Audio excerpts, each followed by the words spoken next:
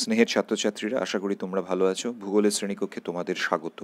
আজকে আমাদের আলোচ্য বিষয় নবম শ্রেণীর ভূগোল, ষষ্ঠ অধ্যায়ে দুর্যোগ ও বিপর্যয়।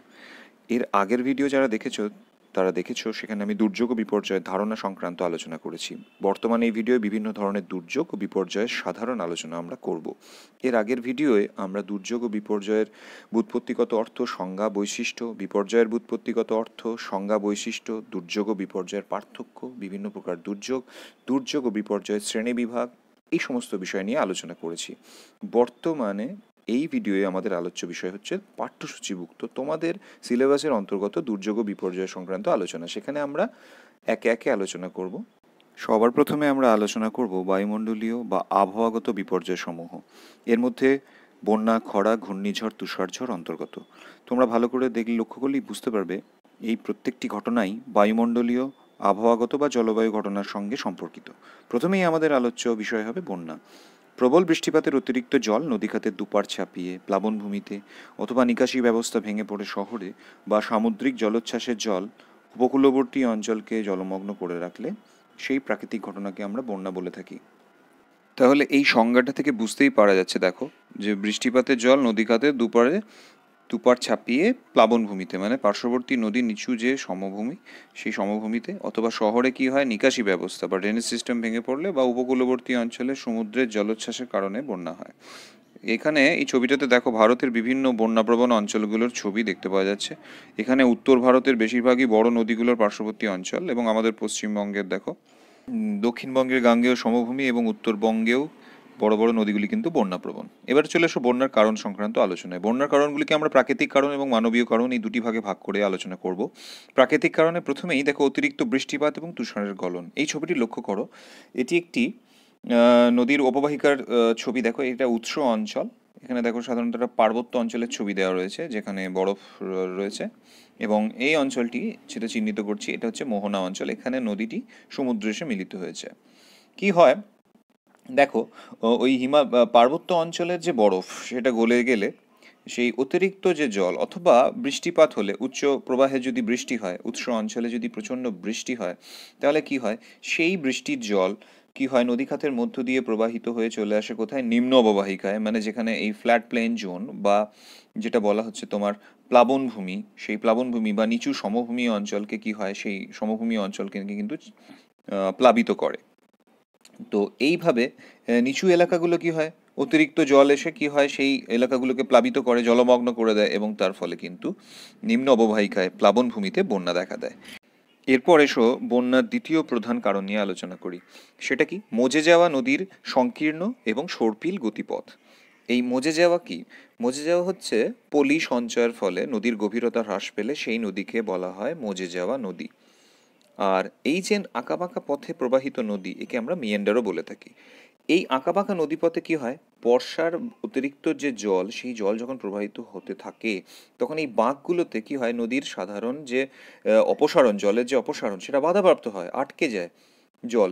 নদীর গতিপথ যদি একদম সোজা হতো তাহলে কি হতো, জল সহজেই প্রবাহিত হতে পারতো, কিন্তু আঁকাবাঁকা এই গতিপথের জন্য কি হয়, জলের সাধারণ অপসারণ আটকে যায় এবং জল পার্শ্ববর্তী নিচু যে উপকূল যে প্লাবনভূমি রয়েছে সেই নিচু সমভূমিকে কি হয়, জলমগ্ন করে রাখে, এবং তার ফলে কি হয়, বিস্তীর্ণ অঞ্চল জলমগ্ন হয়ে বন্যার সৃষ্টি হয়। তোমরা এই ছবিটাতে দেখতে পাচ্ছ যেখানে যেখানে বাঁক, সেখানে সেখানে নদীর স্বাভাবিক যে অপসারণ, জলের অপসারণ, সেটা বাধাপ্রাপ্ত হচ্ছে, এবং জল কি হচ্ছে, দুপাশে নিম্নবর্তী নিচু যে পার্শ্ববর্তী যে নিচু সমতল ভূমি রয়েছে সেই প্লাবনভূমিতে ছড়িয়ে পড়ছে এবং বন্যার সৃষ্টি হচ্ছে।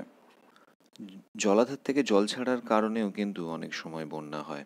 আমরা জানি বন্যা নিয়ন্ত্রণের জন্য অনেক সময় বহুমুখী নদী পরিকল্পনার অন্তর্গত কি করা হয়, নদীতে বাঁধ দেওয়া হয় এবং বাঁধের পেছনে নদীর জলকে আটকে রাখা হয় এটা বিশাল জলাধারে।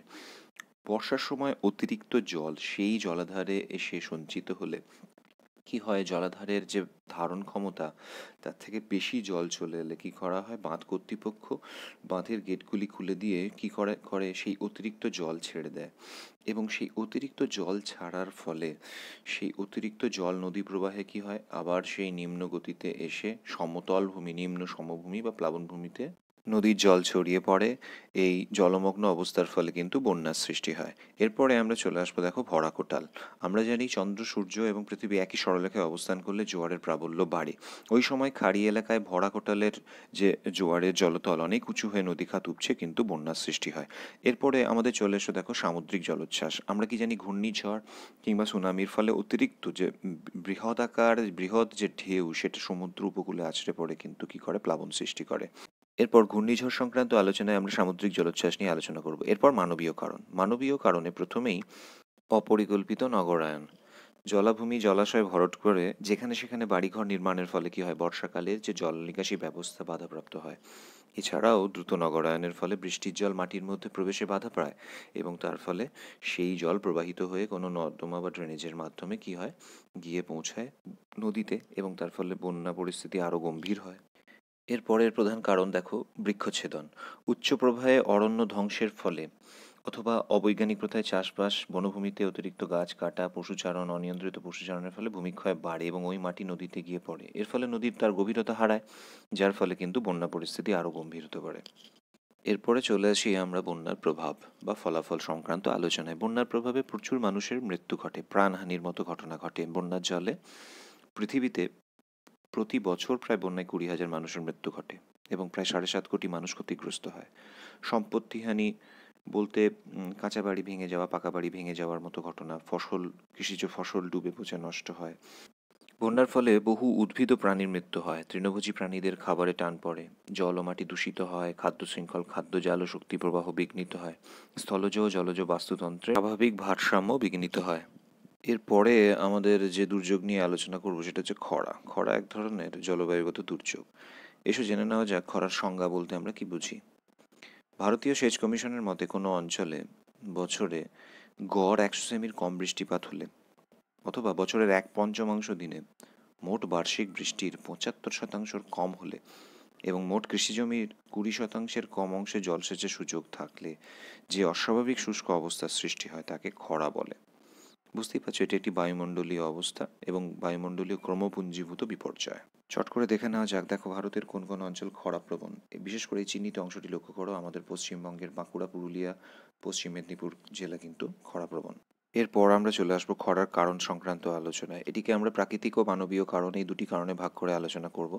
প্রথমেই আমাদের আলোচ্য বিষয় হবে অনিশ্চিত ও অপর্যাপ্ত বৃষ্টিপাত এবং মৌসুমি বায়ুর দিক ও গতির পরিবর্তন। আমাদের ভারতের কৃষি এবং বৃষ্টিপাত বেশিরভাগটাই মৌসুমি বায়ুর উপর নির্ভর করে, আর এই মৌসুমি বায়ুর প্রকৃতি কিন্তু বেশ অনিশ্চিত এবং এর ফলে বৃষ্টিপাতও কিন্তু অপর্যাপ্ত। মানে কোনো বছর অত্যন্ত অতিবৃষ্টি, আবার কোনো বছর অনাবৃষ্টি বা খুব কম বৃষ্টিপাত, এটাই মৌসুমি বায়ুর বৈশিষ্ট্য। এর ফলে কি হয়, অনিশ্চিত ও অনিয়মিত বৃষ্টিপাত হলে কিন্তু খরা পরিস্থিতির সৃষ্টি হয়। এছাড়াও কখনো কখনো কোনো কোনো বছর মৌসুমি বায়ুর যে গতি প্রকৃতি, যে তার গতি, তার প্রভাব এবং তার যে সক্রিয়তা, সেটা কিন্তু আরও অনেক কিছু বিষয়ের উপর নির্ভর করে, যেমন জেট বায়ুর দিক পরিবর্তন, যেমন তোমার এলনিনোর অবস্থা এবং স্ট্র্যাটোস্ফিয়ারের যে বায়ু প্রবাহের তার অবস্থা। তো এই সমস্ত প্রভাবে কখনো কখনো কোনো কোনো বছর মৌসুমি বায়ুর কিন্তু সক্রিয়তাও কমে আসে এবং তার প্রভাবে বৃষ্টিপাতও কমে, এবং তার ফলে কিন্তু আমাদের দেশে খরা পরিস্থিতির সৃষ্টি হয়।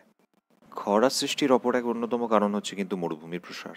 উষ্ণ শুষ্ক যে সমস্ত মরুভূমিগুলি রয়েছে তার প্রান্তবর্তী বা তার পার্শ্ববর্তী যে সমস্ত এলাকাগুলি, সেখানে কিন্তু মরুভূমির বিস্তার লাভ ঘটছে। একে ইংরেজিতে ডিজার্টিফিকেশন বলে। এই মরুভূমির বিস্তার লাভের সঙ্গে সঙ্গে কি হচ্ছে, শুষ্ক আবহাওয়া কিন্তু ওই অঞ্চলগুলিতে খরা প্রবণতা বাড়িয়ে দিচ্ছে।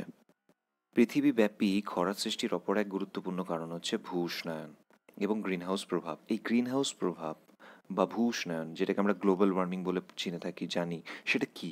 আসলে উচ্চ অক্ষাংশে যেখানে প্রচণ্ড ঠান্ডা, সেই সমস্ত দেশগুলিতে কাঁচের ঘর নির্মাণ করা হয় চাষ করার জন্য। কাঁচের ঘর কেন? কাঁচের একটি গুরুত্বপূর্ণ বৈশিষ্ট্য হচ্ছে সূর্য থেকে যে আগত সূর্যরশ্মি আসে সেটা ক্ষুদ্র তরঙ্গ রূপে আসে, কাঁচ সেই ক্ষুদ্র তরঙ্গকে ভেতরে প্রবেশ করতে দেয়। কিন্তু মাটি উত্তপ্ত হওয়ার পর, মানে পৃথিবী যে বিকিরিত উত্তাপ ছাড়ে সেটা বৃহৎ তরঙ্গ রূপে ছাড়ে, এবং সেই বৃহৎ তরঙ্গকে কিন্তু কাঁচ আটকে দেয়। তার ফলে কাঁচের ঘরগুলি পার্শ্ববর্তী যে শীতল জায়গা তার থেকে অনেক বেশি গরম হয় এবং তার ফলে শাকসবজির চাষ করা যায়। বর্তমানে পৃথিবীও ওই ধরনের গ্রিন হাউস বা কাঁচের ঘরের মতোই আচরণ করছে। বায়ুমণ্ডলে বিভিন্ন ধরনের যে গ্রিন হাউস গ্যাসগুলো, যেমন কার্বন ডাইঅক্সাইড, সিএফসি, মিথেন, জলীয় বাষ্প, এরা কি করে সূর্য থেকে আগত সূর্যরশ্মিকে পৃথিবীতে আসতে দেয়, কারণ সেটা ক্ষুদ্র তরঙ্গরূপে আসে এবং পৃথিবী উত্তপ্ত হওয়ার পর যে বিকিরিত তাপ সেটা বৃহৎ তরঙ্গরূপে পৃথিবী ছাড়ছে, সেটাকে কিন্তু আটকে দেয়। তার ফলে কিন্তু পৃথিবী আরও বেশি বেশি করে গরম হয়ে যাচ্ছে। পৃথিবী গরম হওয়ার ফলে কি হচ্ছে, বৃষ্টিপাত কমছে এবং বাষ্পীভবন বাড়ছে। তার ফলে কিন্তু পৃথিবীতে খরার প্রাদুর্ভাব ঘটছে। খরা সৃষ্টির মানবীয় কারণগুলির মধ্যে অন্যতম হচ্ছে বৃক্ষচ্ছেদন বা অরণ্য ধ্বংস। মানুষ যথেচ্ছ অরণ্য বিনাশ করায় কি হচ্ছে, বৃষ্টিপাতের পরিমাণ কিন্তু কমে যাচ্ছে এবং খরার সম্ভাবনা কিন্তু বৃদ্ধি পাচ্ছে। ত্রুটিপূর্ণ ভূমির ব্যবহার এবং অত্যধিক ভৌমজলের উত্তোলন খরা সৃষ্টির অপর এক অন্যতম কারণ। কম বৃষ্টিপাতযুক্ত অঞ্চলে ধানের মতো বেশি জলসেচ বা বেশি জল প্রয়োজন এরকম শস্যের চাষ করা হলে কি হয়, মাটির তলা থেকে বেশি বেশি করে ভৌম জল উত্তোলন করা হয়। তার ফলে ভৌম জলতল অবনমিত হয়ে কি হয়, খরা সৃষ্টি হতে পারে। খরা সৃষ্টির অপর এক গুরুত্বপূর্ণ মানবীয় কারণ হচ্ছে দ্রুত নগরায়ন। যথেচ্ছ ভূমি ব্যবহার, যথেচ্ছ পাকা বাড়ি নির্মাণ, রাস্তাঘাট নির্মাণ কি হচ্ছে, জমির আর্দ্রতা হ্রাস করে। বৃষ্টির জলকে মাটিতে পৌঁছতেই দেয় না। তার ফলে জমির আর্দ্রতা বা মাটির আর্দ্রতা হ্রাস পায় এবং খরার প্রবণতা বৃদ্ধি পায়। এরপরে চলে এসো খরার প্রভাব সংক্রান্ত আলোচনায়। খরার প্রভাবে ফসলের উৎপাদন কিন্তু ব্যাপকভাবে ব্যাহত হয়। খরার ফলে জলের অভাবের জন্য কিন্তু কৃষিজ ফসল মূলত হ্রাস পায় এবং ফসল শুকিয়ে নষ্ট হয়ে যায়। খরার ফলে বৃষ্টিহীনতা এবং কৃষিজ ফসলের উৎপাদন হ্রাস পাওয়ায় কি হয়, খাদ্য এবং তীব্র জলসংকট কিন্তু দেখা দেয়। খাদ্যের অভাবে দুর্ভিক্ষও সৃষ্টি হতে পারে, মানুষ অনাহারে কিন্তু বহু মানুষের প্রাণহানি পর্যন্ত ঘটতে পারে। খরার ফলে জলের অভাবে গাছপালা শুকিয়ে মারা যায়, জলাশয়ের জল শুকিয়ে যাওয়ায় বহু জলজ প্রাণী মারা পড়ে এবং খাদ্য ও জলের অভাবে প্রাণীরা কি হয়, সেই স্থান পরিব্রাজন করে, সেই স্থান ছেড়ে অন্যত্র চলে যায়। তার ফলে বাস্তুতন্ত্রে কিন্তু জীববৈচিত্র্য হ্রাস পায়। এইভাবে খাদ্য শৃঙ্খল ও খাদ্য জাল বিঘ্নিত হয়ে সামগ্রিকভাবে সেই অঞ্চলের বাস্তুতান্ত্রিক যে ভারসাম্য সেটা নষ্ট হয়। আজ দুটি বিপরীতধর্মী প্রাকৃতিক বিপর্যয় নিয়ে আলোচনা করা হলো। বন্যার ফলে চারিদিক জলমগ্ন হয়ে যায়, আর খরার প্রভাবে কি হয়, ঠিক এর বিপরীত অবস্থা, মানে চারিদিক জলশূন্য অবস্থার সৃষ্টি হয়। ভিডিওর দৈর্ঘ্য বেড়ে যাওয়ায় ঘূর্ণিঝড় এবং তুষারঝড় সংক্রান্ত আলোচনা আমরা পরবর্তী ভিডিওয়ে করব। তোমরা এখনো পর্যন্ত যারা চ্যানেলটাকে সাবস্ক্রাইব করোনি, সাবস্ক্রাইব করে নাও এবং বেল আইকনটাকে প্রেস করে দাও। ভালো থেকো, পড়াশোনা চালিয়ে যাও।